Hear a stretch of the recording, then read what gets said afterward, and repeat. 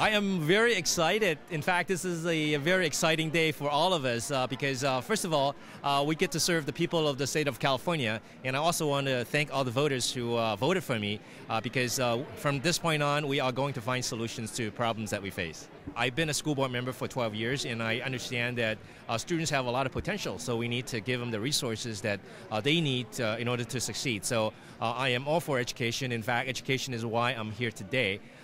Somebody like me who started out as a busboy, in fact, many years ago, and who could run and win an election and become a legislator for the state of California. That's quite an honor. So I'm very, very excited. And in fact, today I brought my mom, my 93-year-old mom, as well as many family members from home, and they're all very excited.